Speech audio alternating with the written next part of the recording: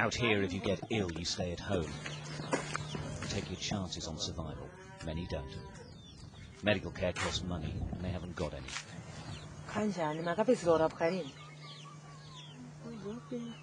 The villagers don't know what's wrong with her, but she's been getting weaker and weaker for weeks. The family has no proper food to give her.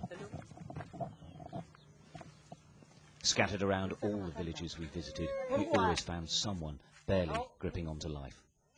She's sick. This one. You know what? The chances of surviving serious illness in Zimbabwe's rural communities is virtually nil. This isn't the starvation of, say, Ethiopia 2 decades ago, but it's a slow-moving killer. There's simply not enough maize being grown to feed millions of people.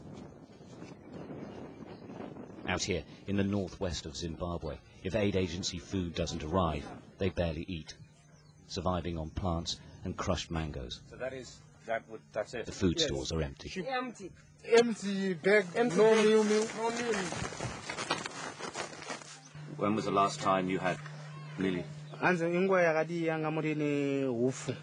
Oh, 2 weeks ago. 2 weeks? Yes. That's the last time you had a proper dinner? Yes. Okay.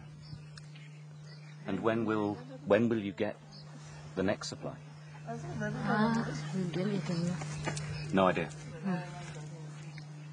They are starving. When I say starving, I say 99% of the people are starving. There are no seeds, there are no food. There is no food, all of them. Yeah. They are suffering.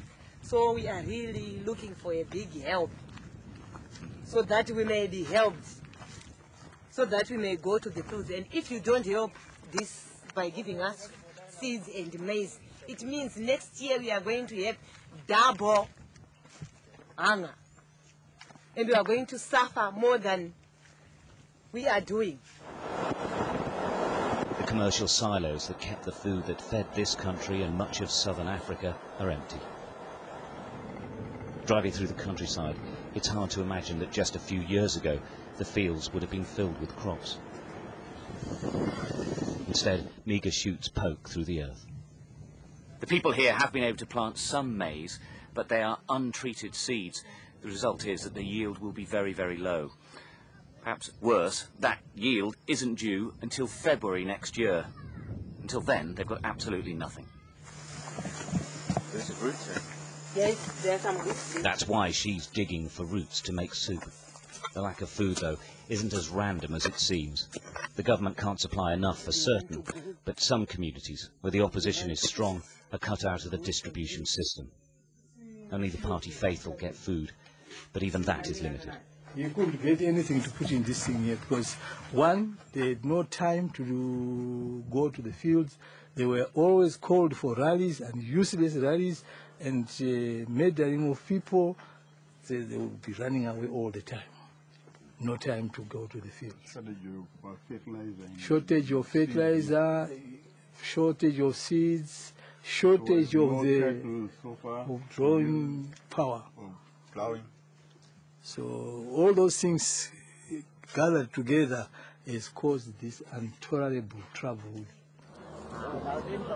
With the collapse of the farming system, everyone now needs food.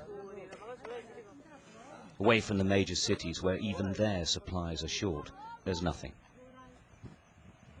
Only foreign aid will keep these people going, at least until the next harvest. And that's 3 months away.